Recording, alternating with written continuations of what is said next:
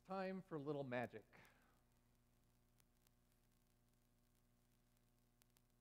Voila.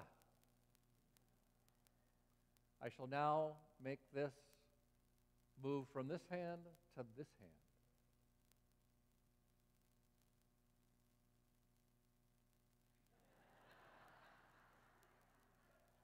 There you have it.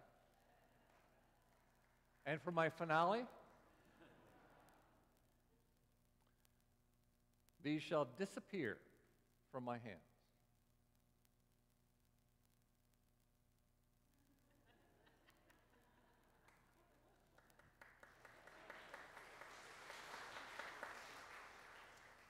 So do you think I have a profession as a magician when my time as interim ends here? You're shaking your heads no. Why is that? I mean, I pulled that little ball out of my ear. I made this move from this hand to this hand. They disappeared from my hands. I mean, what's the deal? I did what I said I'd do. But yeah, magic probably isn't on the horizon for me as a profession. These will remain here as reminders of how I didn't show any mystery in the magic. Isn't that what magic is? It's mystery. It's how a magician tricks our senses into seeing something happen that we don't know how it happened. They trick our minds into seeing something different than what reality might suggest it is. Magic loses its mystery when we know the answer to the question, how did he do that? How did she do that? A definition of mystery. Something occurs and we do not know how it happened. Indeed, Webster defines mystery as something unexplained, unknown, or kept secret. The mystery of the kingdom of God is the focus of the parables Jesus offers about scattering seeds and about the mustard seed. The parable of the mustard seed is likely one of the more familiar parables in Scripture. It also appears with minor variations in Matthew and Luke. The parable of scattering seed is not that familiar and only appears in Mark. Together, they add an exclamation point to the parable of the sower, which begins chapter 4. As you might recall, the parable of the sower describes what happens when seed is scattered on a path, on rocky ground, among the thorns, and in fertile soil. Seed scattered on the hard path is eaten by birds. Seeds on rocky soil might take root, but there is little soil, and after they sprout, the seeds wither and die. The plants wither and die because of the sun. The roots aren't deep enough. Seeds among the thorns can't receive the sun, and they die. Seeds in fertile soil grow abundantly. This is how the Word of God is received. The exclamation point formed by the parables in today's reading express two crucial elements of the kingdom of God.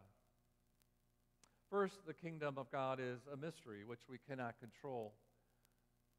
And second, the kingdom of God is a mystery in its immensity. Let's look at the two parables one at a time. The parable of the scattered seed, likely wheat, does not represent sound fundamentals of farming.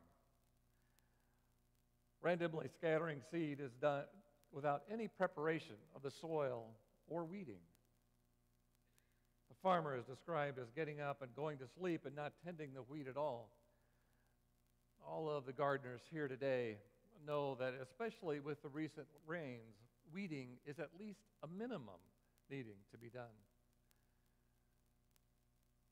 I'm glad we live in a townhome. I don't have room for a garden and don't have to weed, don't have to take care of anything growing. Yet this parable references the seed sprouting on its own and the farmer not knowing the cause.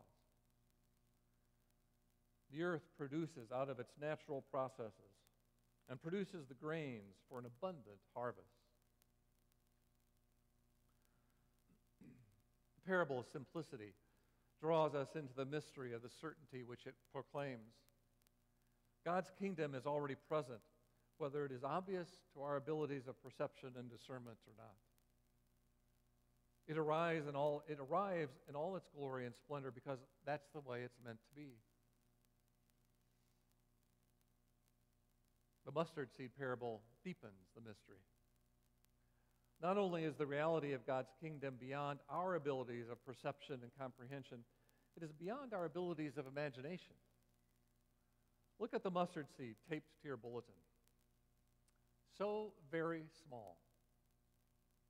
Yet from such a small seed grows a bush, a shrub, where the birds of the air make their home. It's a mystery how something so big grows out of something so small. What God has in store when the kingdom is fully present in all creation is truly beyond our wildest dreams. Such a confident portrayal of God's kingdom could lead us to give up on any planning or visioning for the future. The realm of God is already present everywhere. So what does it matter what any of us do? What will be, will be. Let's just pack it up, hold all of our possessions in common, and wait for the return of Christ and the full realization of God's kingdom on earth. This is the path taken by some at every turn of the century, or when some modern wannabe prophet proclaims a date for the end of the world or the return of Christ. Gratefully, this is not our attitude toward God, toward life, toward faith. Obviously, what we are offered in these parables is a glimpse at one side of the paradox of faith. The contrasting side of the faith paradox is represented in the mission statement of our congregation. I invite you to read it with me. To worship and serve God with energy, intelligence, imagination, and love. We believe that God's grace engages the whole person, body, mind, and spirit. To welcome all people into the community of Christ, whatever your age, income, race, gender, or sexual orientation. We believe that Christ's love is a gift for all to share in an environment of worship, freedom, and mutual support. To grow in spirit through worship, prayer, education, companionship, and service. We believe the spiritual life is a journey of growth in Christ, and we are guided by Scripture, the Spirit, and the communion we share as disciples of Jesus. To live Christ's love for the world through service to our neighbors, our community, the nation, and the world. We seek to embrace Christ's vision of peace and justice in every aspect of our lives. The nature of a paradox is that two seemingly opposite ideas are true and held in tension.